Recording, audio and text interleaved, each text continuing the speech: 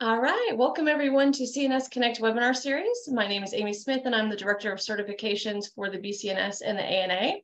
And today I am joined by Allison Rue, who is going to share her expertise on practicing nutrition in California, a practitioner's perspective on understanding the MNT laws in California. As a reminder, if you are a CNS, you can earn 1 CEU for today's webinar.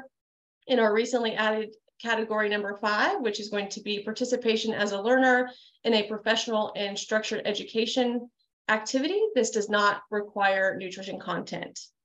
So I'll put a survey in the chat towards the end of the webinar. Be sure to complete that to get your certificate for your CE for attending. If you have questions during the webinar, please feel free to put them in the Q&A or in the chat. And Alice and I will do our best to keep track of those. You can also raise your hand and we can unmute you if you don't want to type everything out in the Q&A. So feel free to raise your hand throughout the presentation if you have a question. So let me tell you a little bit about our speaker today. So Allison is a CNS, LDN, and has her master's degree. She's a clinical nutritionist who specializes in behavioral nutrition, specifically chronic dieting, eating disorders, mental health, and co-occurring gastrointestinal, hormone, and metabolic health conditions for those in recovery from eating disorders.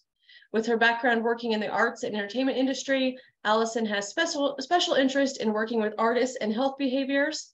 She is a co-founder of Nutrition Hive, a multi-state insurance-based functional nutrition group, practice offering weight-inclusive care to clients with a variety of clinical needs.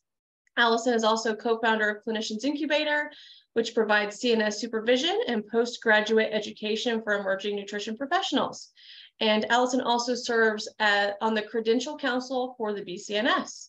So thank you for joining us, Allison, and I'll let you take it over from here. Thank you so much, Amy. I'm so excited to be here and talk about one of my favorite topics, practicing nutrition in the state of California.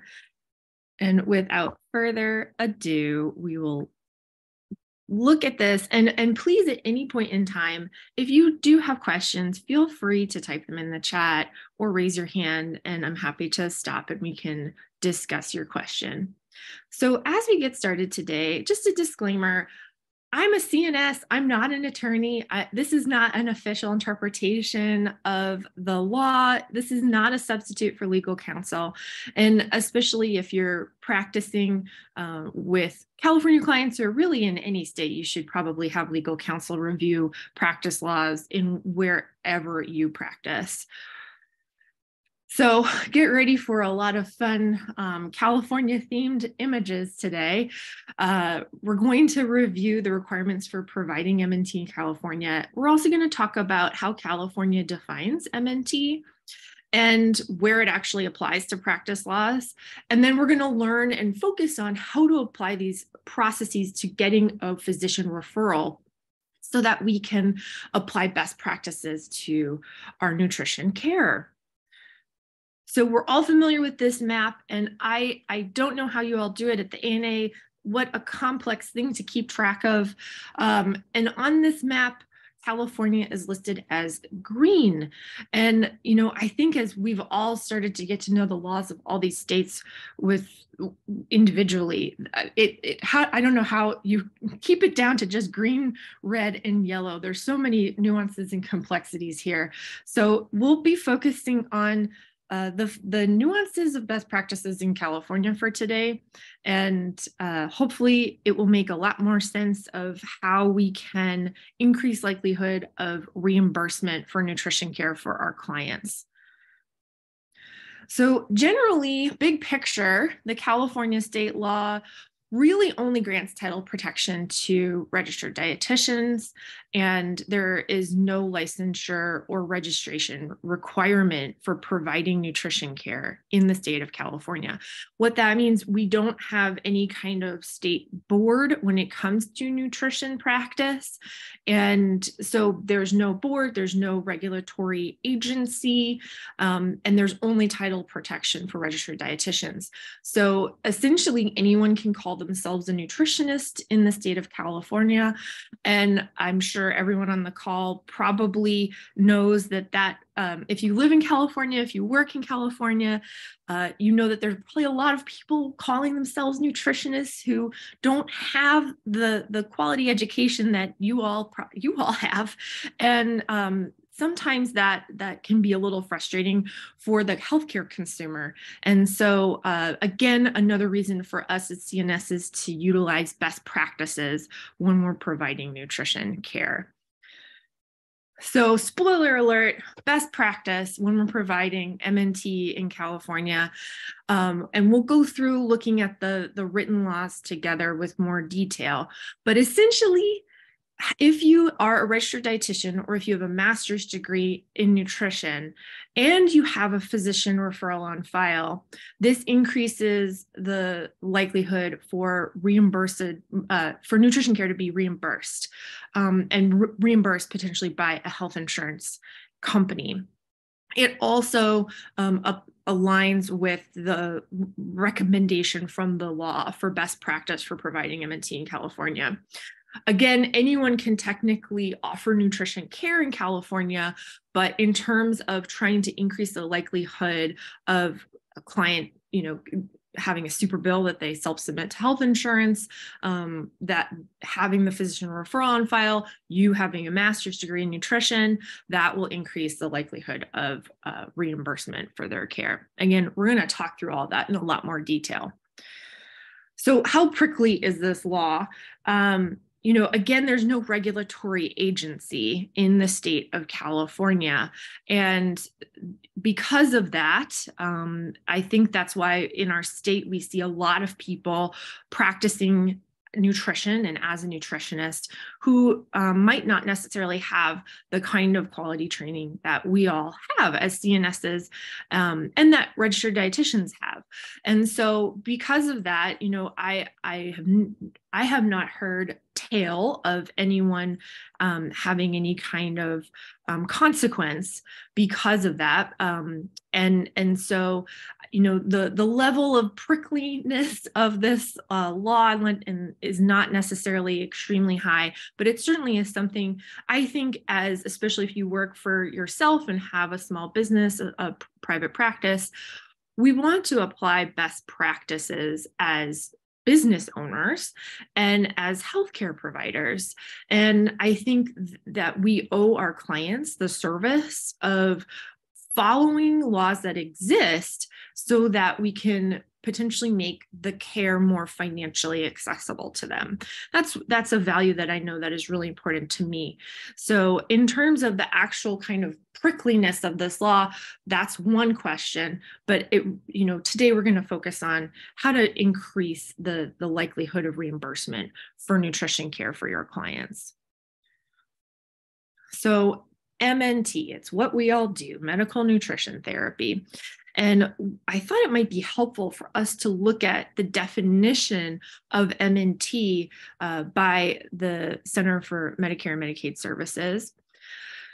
So CMS, which if you attended a previous webinar that I think was held in April about billing insurance and super bills, you may have learned about CMS from that webinar, or if you're already in billing insurance, you might be familiar with CMS. CMS is who essentially we all turn to as healthcare providers to identify what are billing codes that we can bill for. And CMS defines MNT as nutritional diagnostic therapy and counseling services provided by a registered dietitian or nutrition professional, that's us, for the purpose of managing disease. And so again, this is if we're going to try to aim for reimbursement for nutrition services. We're managing a disease. And so how that might be different from, let's say, nutrition coaching or nutrition education, I'll give an example. So in terms of how we say we have a client who has high blood pressure, very simplistic example here, and the nutrition professional develops an intervention and they identify, okay, your doctor's diagnosed you with high blood pressure. I've assessed your diet. for the presence of potassium. Your potassium intake is very low. I believe that we should increase your potassium intake to help your blood pressure. And then they develop potentially a meal plan, a recipe booklet, or some kind of intervention that will help the client increase their intake of potassium. Again, very simplistic version. Obviously, we do a lot more than that, but just trying to use a simple version as an example. So the nutrition professional is the one who identifies we're going to increase potassium, and we're going to do so through the diet. And then that applies that to the diet of the client. Now, that's different from when a physician diagnoses a client with high blood pressure and says, I'd like for you to increase potassium in your diet. Please go see a nutrition provider or a coach. And then the coach says, okay, thank you for the direction, doctor. I will give this list of potassium-rich foods. And that's nutrition education. So when we're the ones coming up with the direction, with the intervention, when we're adjusting the diet, potentially implementing supplementation, that is essentially coming up with nutrition interventions that manage a disease. And according to CMS, that aligns with the definition of medical nutrition therapy, which is different from, general, here are healthy supportive foods that align with what your physician has already said you need to do, which is more nutrition education. Both are really valuable things, and both play a role in the healthcare process for a client, potentially improving their blood pressure. And so when we're thinking about how can we help our clients potentially maximize the likelihood and increase the likelihood that they might get potential reimbursement for their nutrition service fees, we can think about how we're providing MNT. And if you want to learn more about how to code that, you can certainly go back and watch the webinar from last month. So let's look at how California looks at MNT and how California's law defines the process of providing MNT. If you want to read the law, you'll get a copy of these slides, and this link takes you to the full text of the law.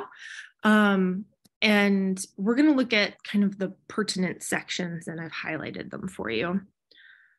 So the first few questions that we're going to explore is who can provide MNT in California, and what are the circumstances under which MNT may be provided? Again, spoiler alert, pretty much anyone can offer nutrition advice in the state of California. There is only title protection for registered dietitians. So when we answer these questions today, again, we're going to answer these questions through the lens of what are the best practices for a CNS to provide MNT in California, and what kinds of processes and procedures should we have in place so that we can increase the likelihood of reimbursement for those services. So first we have section 2585, subdivision E of the law, and essentially it's stating that reimbursement for nutrition care may be offered upon a referral by a physician or surgeon, and that the only people who can provide reimbursable care are defined and set forth in the next section, which is either a registered dietitian or other nutrition professionals with a master's degree or higher in a field covering nutrition science. And it needs to be from a college or university that's accredited, and that the physician and or surgeon needs to refer to this provider. So again, we all, unless you happen to be a registered dietitian, we all fall under category 2 of this definition. And what that means is, potentially you're a CNS candidate and you don't have your CNS yet, but if you have your master's degree, you technically can start offering super bills and potentially even apply to be on insurance panels in the state of California. And you would just need to have a referral on file from a physician, and that would allow you to provide potential reimbursable nutrition care in the state of California or for nutrition clients. So I still think obviously it's important to get your CNS, even if you live and work in California. But essentially, we all would fall under category 2. And that is what makes a nice distinction between potentially somebody who didn't go to an accredited nutrition program or doesn't have formal nutrition training, who is calling themselves a nutritionist in the state of California, providing nutrition care that on the outside might look really similar to what we're doing. I live in Los Angeles. I think you can't walk down a block without finding someone who wants to give you support for your gut health here.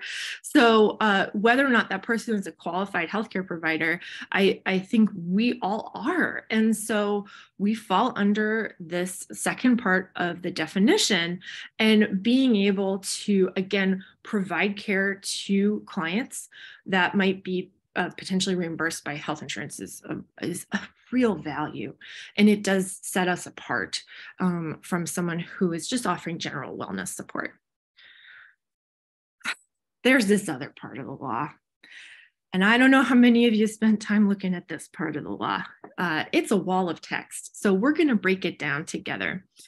Essentially, this section of the law defines MNT in way more detail than the CMS definition, which I just find really interesting. Now, the nice thing about this wall of text is it doesn't actually say you can't do it unless you follow certain things. It just says you can do it if you follow this way. And this is what would increase the likelihood, again, of reimbursement. So this is giving us a nice template for best practices in the state of California.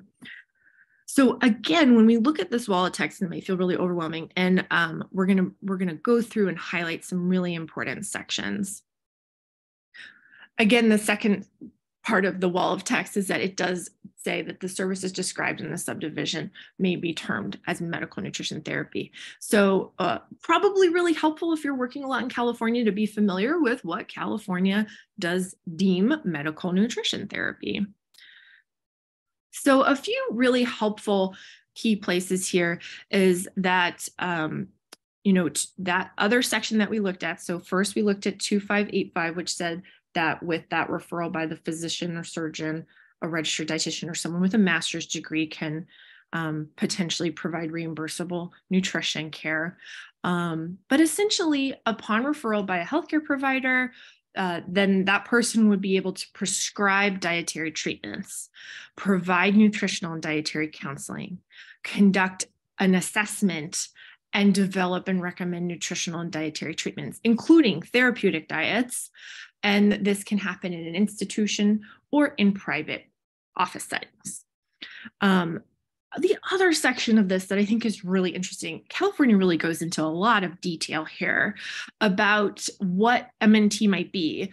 So it can go into detail about making modifications to the type or quantity of food and nutrients, providing rationale for the modification. It needs to be documented in the patient's record. And I think that's really helpful for us to know that this is how it's defined. And if we're doing this, then potentially we could be, again, providing proper coding on a super bill or potentially billing insurance. Looks like, okay, and then we get into the question of the referral. So the referral for medical nutrition therapy needs to be accompanied by a written prescription signed by the healthcare provider. So here we don't necessarily see the language of physician or surgeon. We see healthcare provider, it's up here as well, detailing the patient's diagnosis and including either a statement of the desired objective of dietary treatment or diet order. So we're going to break down what this means for you, because I know I see a wall of text and I start getting really overwhelmed. So I think that the takeaways from this is that if you're interested in getting into the minutia of how California defines potentially reimbursable MNT, it's all here. And then if you want to read the law, it's here, but we're going to talk about how to apply this. So let's talk about this referral. What needs to be on a referral? The referral, and this applies, frankly, in many states. And if you're providing MNT, especially if you're billing insurance, you're probably going to be spending time getting referrals. So we'll talk through kind of tips and tricks about how to get those referrals right now. The referral has to have the client's name. The referral has to have the client's diagnosis or diagnoses, essentially the ICD-10 codes, because that is what you will put on your super bill, or potentially on the CMS 1500 if you're billing insurance. And if you want to learn more about that, go back and watch the webinar from last month. And in terms of who can come up with a diagnosis, it's somebody whose scope of practice allows them to make a medical diagnosis. And I think that is where some aspects of this law get a little murky. We know that it says physician or surgeon, which are technically the same thing. But we're going to talk a little bit more, and I'd love to just kind of have a conversation about what qualifies as a physician in the state of California. But essentially, someone who can make a medical diagnosis is writing on the prescription what the medical diagnosis is, indicating the referral is for medical nutrition therapy, indicating that they're referring to you, your practice name, and it should probably have your NPI number on there.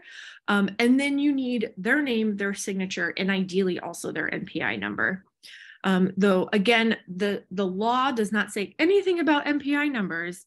The reason I'm suggesting NPI numbers is because, again, we're talking about best practice to increase the likelihood of potential reimbursement for nutrition care. And it does help to have the NPI numbers on the referral and then in your records when you're putting together your super bill or your CMS 1500. So the process of getting this, the referral can be, at this point, it can be electronic, where it can be, potentially the scanned, if you have it sent to you electronically, it can be also saved, or if you have a paper referral, if you keep paper files, it can be just kept in the client's file. A lot of times people will fax the referral over. You can then put it into the client's chart, whether it's a paper chart or you're in your EMR. It needs to be acquired in a HIPAA compliant manner. So that means that if you don't have HIPAA compliant email, you can't request that they send it to you through email. We need it to be faxed or potentially uploaded to a HIPAA compliant electronic medical record portal. It can also be, again, a paper file. If you're seeing clients in person, they can just bring you the piece of paper. You can scan it and put it into your EMR or keep it in a paper file. So I know a pain point here is, how do we manage the referral process? And for a lot of you, you might be wondering, how do we go about getting this referral? I think sometimes just talking to other healthcare providers and managing that process can feel a little intimidating. So we're going to break that down and talk through that and kind of, again, give you tips and tricks of how to navigate this. So the first option is that the client requests directly from their physician. And so some clients are perfectly happy. They have a great relationship with their doctor. They might have a doctor that they see regularly. And this can be any physician, right? We all just saw the law. It just needs to be a physician. It can be a surgeon. So that means that maybe they see potentially a psychiatrist regularly. I work in behavioral health, so a lot of my clients might see a psychiatrist once a month, once every 2 months. That's pretty frequent compared to the frequency people typically see primary care, for example. So they might ask their doctor at their next doctor's appointment, or they message their doctor. potentially they have a good relationship with their doctor, and some clients are perfectly fine saying, yeah, I'll just ask them. The other option is that you can retrieve the referral. So it's office to office. And we're going to talk through the process of that. So we will need a signed HIPAA release, and then the nutrition provider can request the referral directly from the physician's office. Whichever option you're going to pick for your process, and you might do both, you might offer both, the referral will then need to be saved to the client's file. So let's talk through how to do option 1, where the client requests the referral directly. So during potentially the discovery call that you do, you explain the referral requirement and process. And usually what we do during our discovery call process is that, I take the time to explain that this law does exist, and that, if they would like us to provide super bills, and we do take insurance in our practice. So certainly if we're billing insurance, we do need to abide by this law to ensure increased likelihood of potential reimbursed care. And I also follow that up with a summary in writing of what the referral requirement is. And so we need the language that needs to be on the referral, suggestions of how to ask for the referral. For example, message your doctor, call their office, and then instructions on how to upload the referral to the client portal if the doctor sends it to the client directly. And make sure to put your fax number on there too, in case the physician wants to just fax you over the order directly. And then the client essentially connects with their primary care doctor or with their other doctor, whatever kind of doctor they're going to decide to ask for the referral, and then they can just upload the referral. This is somewhat successful. I think that this is a process that sometimes works well and fine for people who have the bandwidth to do this as a health consumer. And for some health consumers, they've never done anything like this before, where they've asked for a referral from their doctor, and it might actually be too many steps for them, and it might then be a barrier to getting them into nutrition care. So we will talk about the other options of what to do if that's the case. Here's some sample language. Again, you're going to have the slides, but essentially we send to clients, ask your provider to generate a referral for medical nutrition therapy to, and then it's your name or your practice name with no session number limit listed.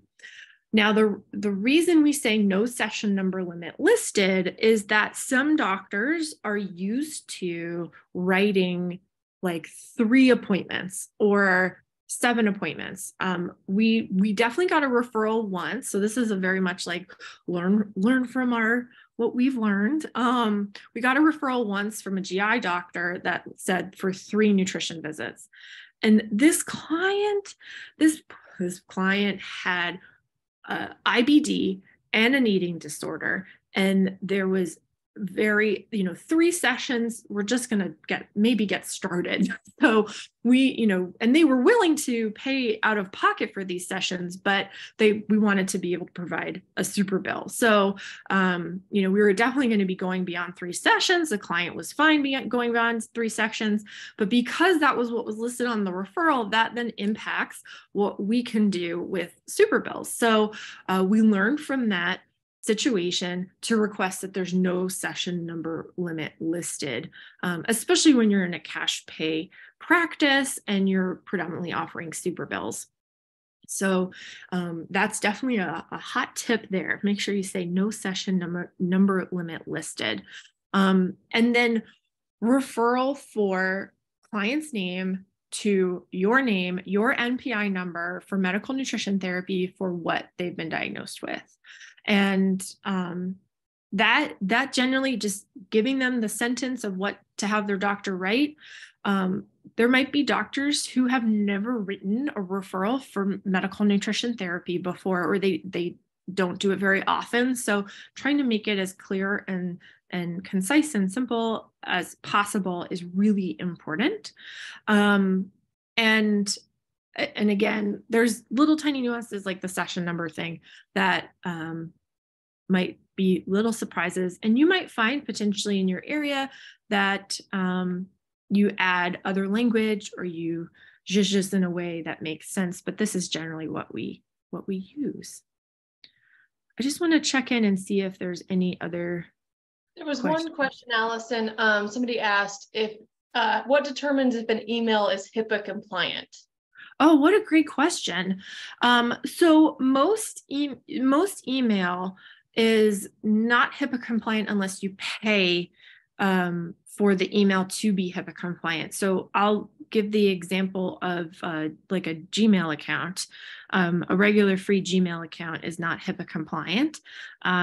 Even if you pay for having like Google Workspace, it's not HIPAA compliant unless you sign a BAA with Google and you select the HIPAA compliant option. So there's usually an extra step in making sure that your email is HIPAA compliant.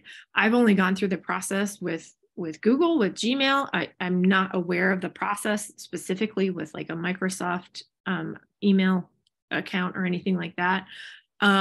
So there definitely is an extra step beyond just having an email account.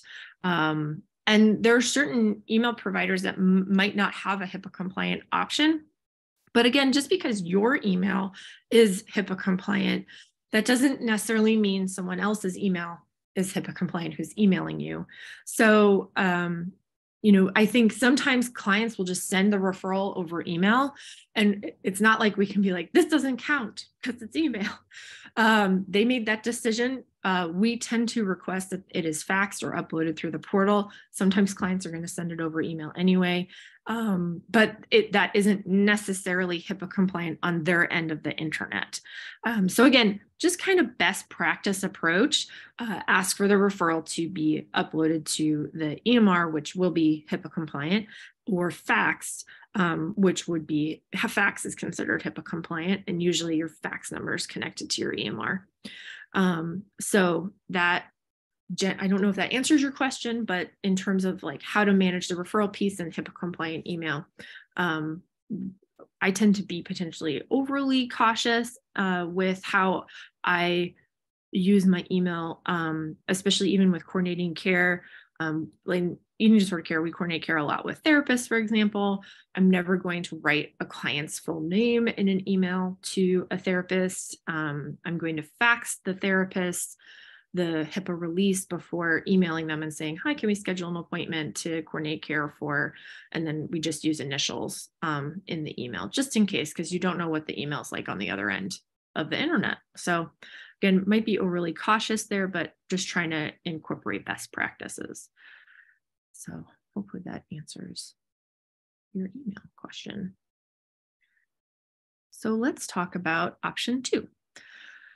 So with option 2, you have your discovery call, you explain the referral requirement and process to the client, you schedule the client for the intake, and then you send the HIPAA release to the client. This will allow you to coordinate care with their physician's office.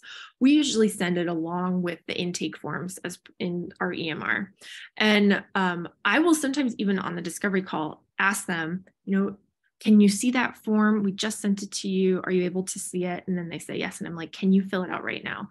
And then that way they fill it out, and then you can jump on the process of faxing that release over to the physician's office along with a request for a referral. And that referral request can be a simple letter that says, so-and-so client is interested in receiving nutrition care. They shared with me that you have recently diagnosed them with high cholesterol. If you would be so amenable to provide a referral for MNT that uses the following language, and then you would go back and send essentially this sentence and your fax number to the physician's office. And then we usually call the doctor's office and say, hi, we just sent over a fax, both the release and a request for a referral. Just wanted to see if you wanted any more information or if there's anything else we can do to assist in, this referral. And then usually the doctor's office will say, that they'll fax it over later that day or the next day. And that does happen sometimes. And sometimes that it involves some follow-up. And so having some kind of process where you're potentially calling a few times or sending over another fax, just requesting that referral. And then once you receive the referral, which will likely come via fax because you've been faxing the doctor's office, you'll just put it in the client's chart, whether it's the EMR or the paper file. And sometimes this can feel really overwhelming, especially to early career nutrition providers. And this happens all the time in a doctor's office.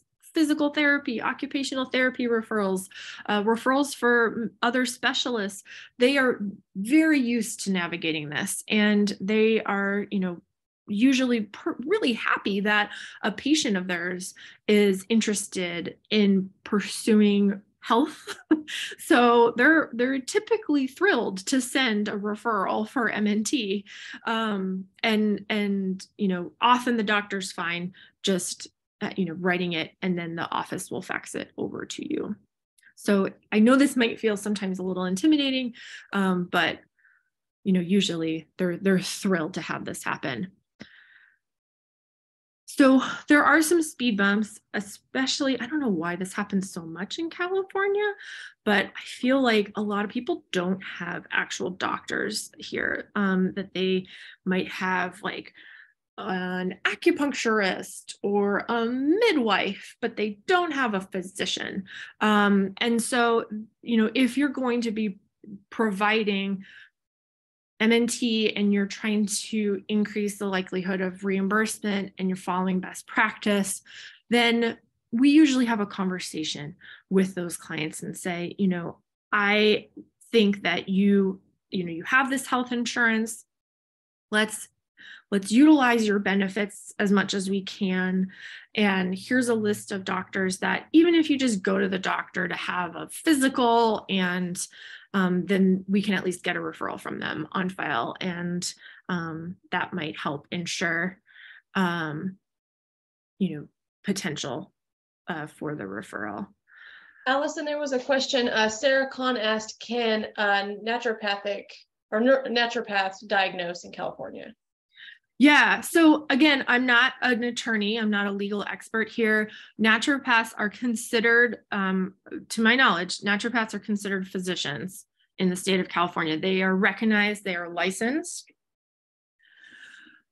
The last time I checked, Tracy Lynn, did you want to jump in here?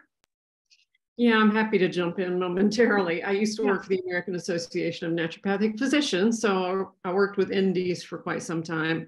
And California does license naturopathic doctors. They're not under the same practice act that covers physicians, and they can't use the title physician, but they are licensed to practice in California, and they have their own scope of practice. And I believe their scope of practice includes diagnosis. So yes, they can diagnose and treat. Yeah. Where this gets really complex, I will say, is on the acupuncturist front. Because in California, acupuncturists are able to bill in some ways similar to a primary care provider, but they are not a physician. And so, it is, again, I would recommend getting legal counsel here, but I think best practice would to not potentially use a referral from an acupuncturist, even though some of them do describe what they do as primary care. So that is one kind of sticky place that I know we've had to navigate. We've got a couple of questions too, if you want to take them right now. Yeah, sure. Somebody asked, does having a virtual practice in California decrease or prevent the likelihood of a client getting reimbursed? That's a great question. So we have had pushback on one super bill that we offered that had an out-of-state office listed, and we do have we have a California office as well. And so it is, again, best practice to use a California address for super bills offered for care in California to increase likelihood of reimbursement. It is not required, but it is probably best practice. And that might be like getting a virtual office. Now I'm gonna put on I'm not an attorney. I'm also not a CPA, but I will say that if you end up having a registered office in California, that you might end up incurring the need to pay some kind of tax bill to the state of California. So you would need to talk to your accountant to decide whether or not you would want to incur that if you don't live in California. It's $800 a year I pay $800 a year for the pleasure of doing business in the state of California, no matter how much I make in the state of California. And so that is something that you should probably talk to a CPA about before you make the decision to have a virtual office in the state of California. Awesome, thank you. And then we have another question. Can you clarify if you need a referral for MNT, or do you only need it if you want to provide a super bill? Good question. So I think, again, for best practice, if you're going to be doing MNT, there is some protection in terms of making sure you have the referral on file so that a client, this is just kind of more as like a business owner. So if a client later on goes, I learned that I could get a super bill from you and I really want one, but you don't have that referral on file, you really can't offer the super bill. So this is kind of like a best practice conversation. But the way the law is written, you can see that there's no explained like repercussion for offering MNT without a referral. There's no regulatory board or agency. And so again, I think it's ultimately your decision about what risk you want to incur as a business owner. And it's not, because we don't have licensing in California, we're not putting our license on the line by offering MNT without a referral, because that risk does not exist in the state of California. Perfect. We have one more question, and maybe we might have to have Tracy jump in on this one. I was told by a potential employer that they prefer that I not only have my CNS, but also other licensures such as LDN, which means that I need to get it from another state since California doesn't offer it, which would be correct because California doesn't offer an LDN. Right. They're asking, does California offer an LDN? No, it does not. Which states can I get that from, and how do I do that? I can answer that as a practitioner and share what I've done. So I have my LDN from Illinois, and it was a fairly smooth process. And so I think that would be an option. Looking at a state like Illinois was pretty efficient, and you have to renew every 2 years. You don't have to have an address in Illinois. You can use your California address. But if you're going to be billing insurance in Illinois, you'll need an address in Illinois. But yeah, it was pretty smooth process. And again, that's such a funny thing for an employer to require, because there's no licensing to practice in California. And this is actually a sticky point for the dietitians too, because in other states where there is licensing, a dietitian in a hospital is able to place an order for enteral nutrition. They're able to place an order potentially for some kind of IV nutrition, like electrolytes or something like that, if someone in the hospital needs that thing. California, they can't do that because there's no licensing here. And so I think that, I've heard from on the dietitian side of things too, that this law doesn't really, the way it's written, it doesn't really serve them in terms of all the kinds of jobs that they have too. And at some point, maybe it will change. There's pros and cons to it. I think we have a lot more options in terms of how we can practice in a private practice setting than other states like and I see Diane's question about needing to be a CNS to get licensed in Illinois. You need to be a CNS or a dietitian or I don't know, but there might be another one in Illinois. Tracy, yeah. you want to jump in on any of this?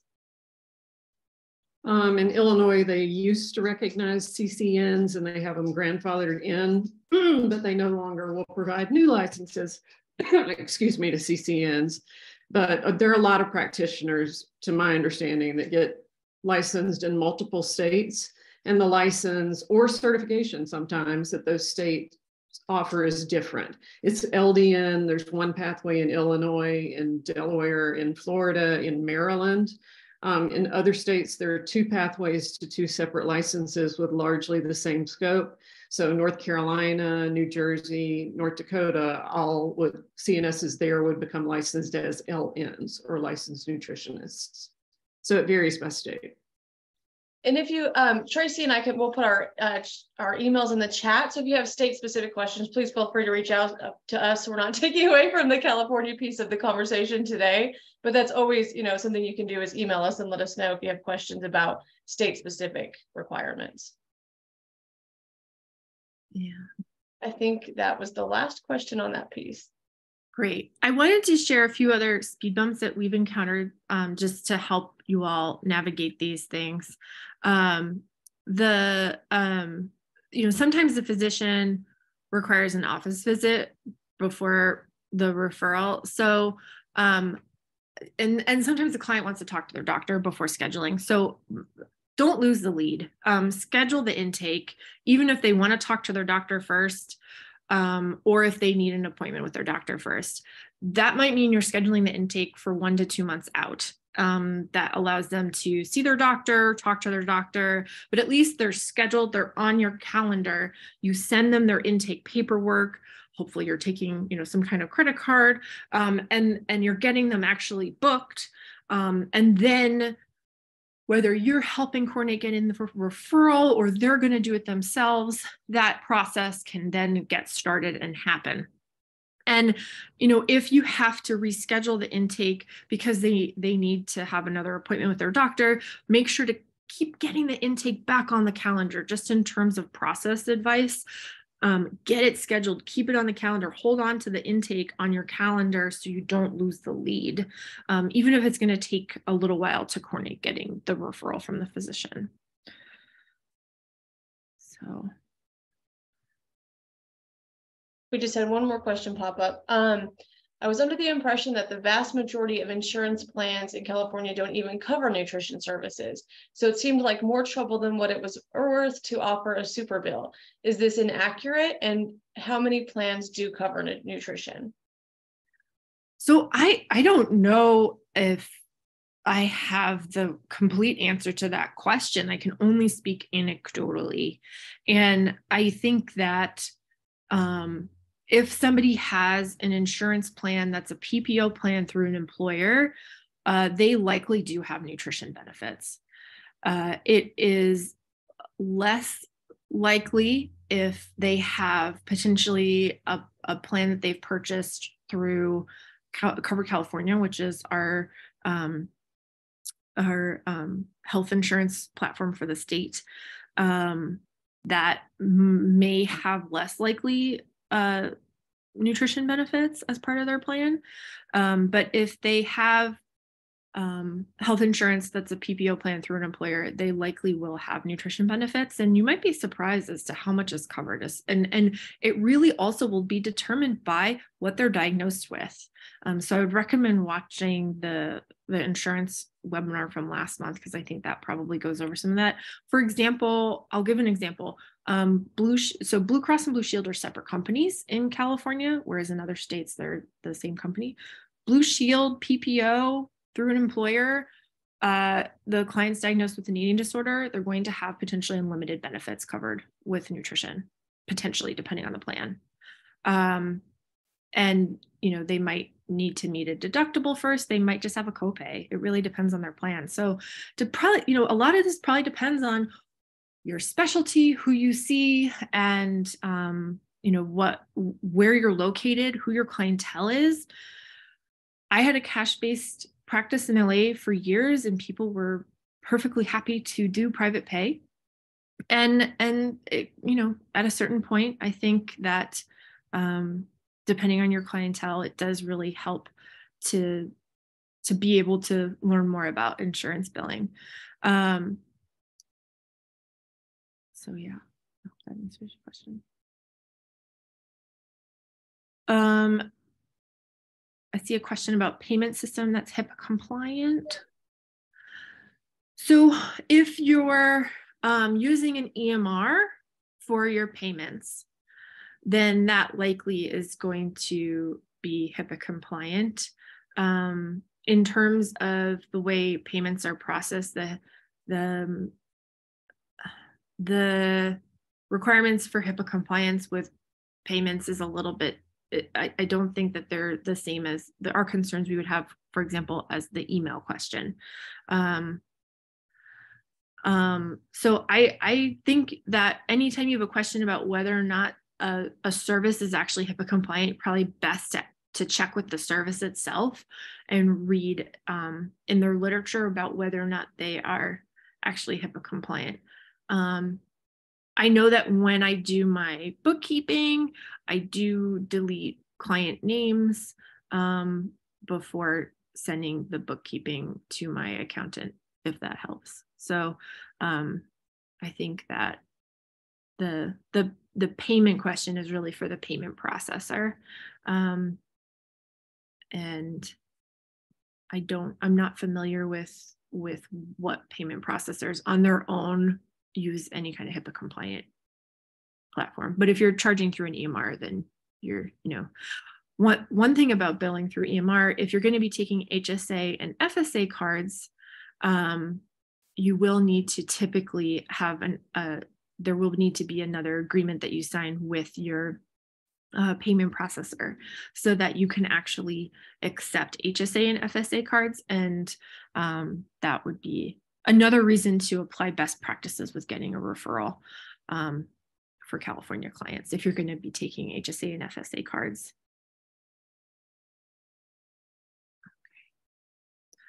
Generally, I would recommend to not offer a super bill or bill insurance without a referral on file in California. I think that's really important because it does just open you up as a business owner to potential financial dispute if something then isn't covered.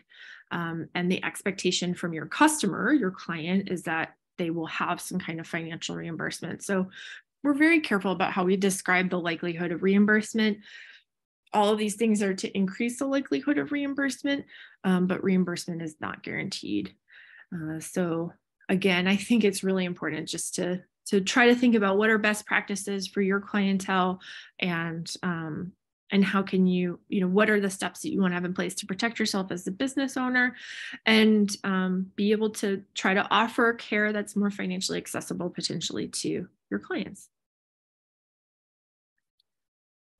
So I'm happy to answer more questions. I did want to make sure you have our contact information.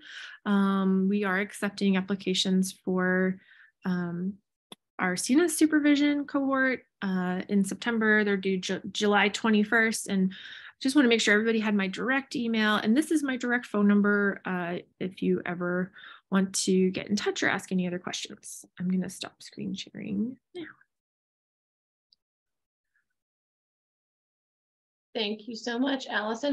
While everybody's wrapping up, if they have any other questions, I put the CE survey in the chat, and I'm going to put the link to the upcoming and recorded webinars in there as well. So the one that Allison has referred to a couple times will be in the past recordings. So that was, Liz did that last month. So feel free to check that out.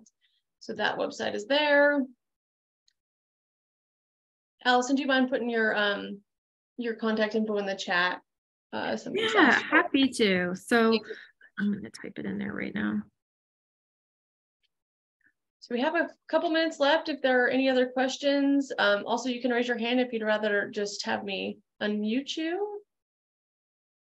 Yeah, so I will send out the recording and the slides likely on Monday or on Friday. We'll see what I have time to do, but I will get it out to you early next week at the latest.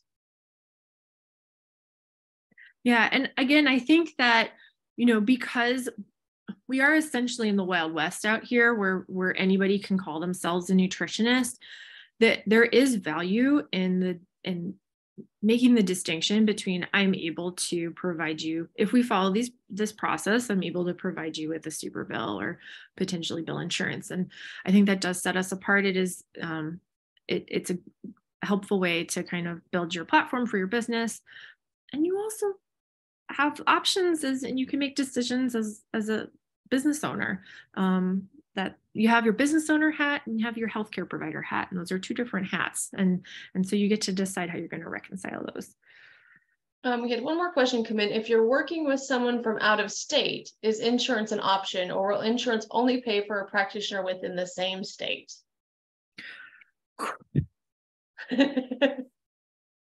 So typically, you need to have an address in that state, and you need to be paneled with their insurance plan in that state. Sometimes, and it is almost random as to when this happens, you are able to bill insurance. Say you're contracted with United in California and you have a United client in Texas. You're sometimes able to bill Texas United, but it almost is like by luck. It's not guaranteed. Again, this is a best practice kind of approach. You're supposed to have an address in that state and bill through that address for that client, technically. So, and Tracy, you don't have to come back on camera, but I did put in the chat, I forgot to introduce Tracy. Tracy is our Director of Advocacy and Regulatory Affairs at the ANA. So she is here to answer questions. You can always feel free to email either of us if you have any questions regarding state laws or specific state requirements, and that's for CNSs and for CNS candidates. Grace asked, even for super bills, are they considered out of network? Great question. So again, for a while, we had no problem doing super bills with an out-of-state address. And then we did get pushback from one client said, my insurance plan said that if you had an in-state address, they would be more likely to reimburse for the super bill. That was a California client. We had put our Illinois address on the super bill. And so we just changed it to the California office, and then that took care of it. So it might happen, it might not. I think with insurance, once you get into how insurance works, you realize that it's almost like, I don't know, you're in an adventure action movie and you're on a bridge and like the pieces of the bridge are falling and you're trying to hop across the bridge and it's different every day.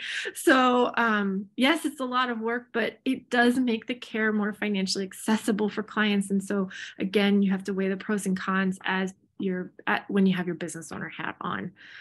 Yeah, it's also a great way for new CNSs. I know when I first got my CNS, that was the first thing I did was apply, panel with Blue Cross Blue Shield, and that was how I got clients to start with. It was a really good way for me to build my practice up. So, it is a good option for new CNSs, well, all CNSs, but especially new CNSs who are trying to really grow and get as many clients as they can in the beginning.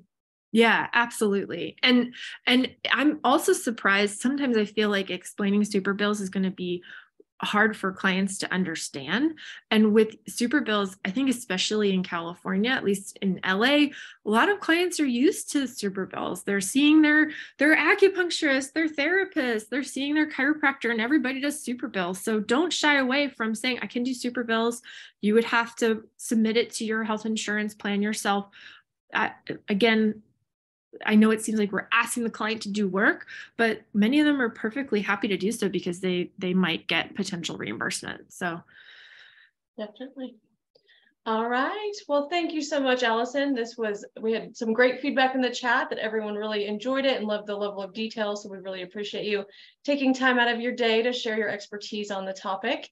And if anybody has follow-up questions, please be sure to let us know, and I will get the slides and the recording sent out in the next couple of days. Thank you so much, Amy and Tracy Lynn. This was so fun. Thank you for joining, everyone. Have a good day. Thank you, Allison.